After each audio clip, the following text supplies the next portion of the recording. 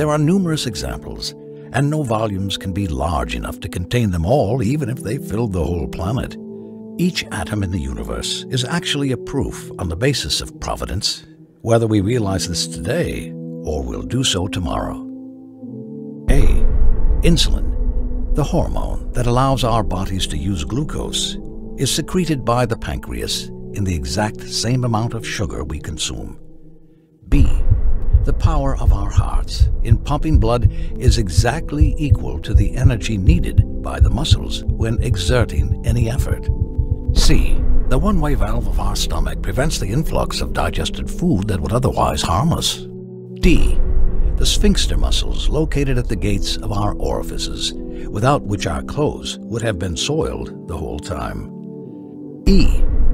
The skull bones that are left unfused at birth, so the baby can easily cover the journey through the birth canal without breaking its head.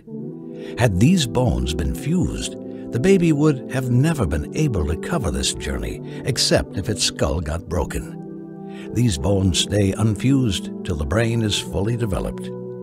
F. All the axes of your nerves that convey the electrical signals are covered with a dielectric layer, as we do with electrical wires, so that the electric signals do not get lost or disturb us. G. The electron revolves around the nucleus at a speed of 1,000 kilometers per second, or otherwise it would collapse inside the nucleus by the force of attraction of the positive nucleus, and the universe would have collapsed before it even began. So, this is the ideal speed for forming the atom. H. When two atoms of hydrogen combine, 0.7% of the hydrogen mass turns into energy. If this mass was 0.6% instead of 0.7%, the proton would have not combined with the neutrons, and the universe would have remained in the form of hydrogen, and none of the other elements would have been formed. If the mass converted to energy was 0.8% instead of 0.7%, the fusion would have been too fast, which would have led to the disappearance of hydrogen immediately from the universe, making life impossible. That's why this figure had to be between 0.6% and 0.8%. I. The electron mass constitutes 0.2% of the neutron mass, and this mass is ideal for forming the atom. J. After germination, the buds tend to go up directly to the light source, whereas the roots tend to go down because the buds are highly sensitive to light.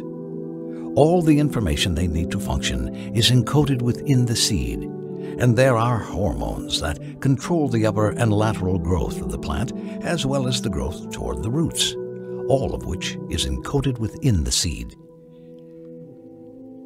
You eat the delicious fruit and throw the dry and tasteless pit away.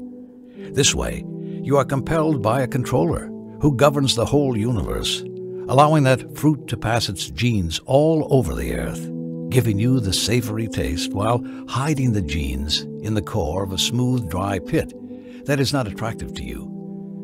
Once the seeds stick to the ground, it starts quietly transforming into branches and roots, and this is how the mother succeeds in passing her genes on to its children. All of this takes place in a plant that has no cognition. So, who adjusted the information for those deaf-mute fruits? And who adjusted the amount of sugar so it would appeal to your palate? Who made the seed unappealing so you could dispense with it and throw it away?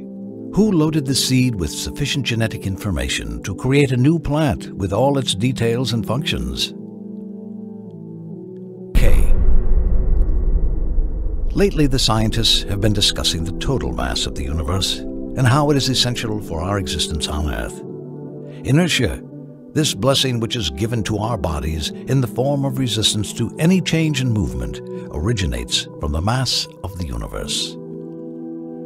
Had the inertia been any less than what it is, any soft breeze of wind would have been able to move the rocks, which would not have been able to resist the least amount of effort exerted on them. In a universe like ours, we would have been bombarded by all sorts of flying bodies.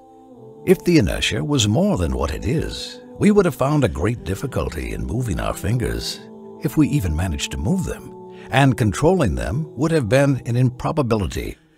This means we would have been unable to move or do any tangible effort of any kind. The first man created would have not left his spot, and the embryos would have not left the wombs. That is, if they even managed to take form in the wombs. That's why it is particularly interesting that the inertia of any matter had to be identically what it is right now. The thing that baffled the physicists here, as we see in the book, Unity of the Universe by Dennis William Sciama, is that of this inertia, the whole of the Milky Way galaxy only contributes 1/10,000,000th, the Sun contributes 100,000,000th, and the Earth itself contributes 1,000,000,000th. This leads us to realize that this ideal inertia we live on, and which allows us to partake on all our activities, is the overall value of the whole universe. Consequently, we can particularly say that our existence depends precisely on the mass of the whole universe and its very existence. Allah says what means, "We did not create heaven and earth, and all that is between them in vain." That is the opinion of those who deny the truth. Woe betide those who deny the truth, when they are cast into the fire. Chapter 38, verse 27. The more we ponder and look, the more we realize the marvels, the wisdom, and the intricacies of this creation.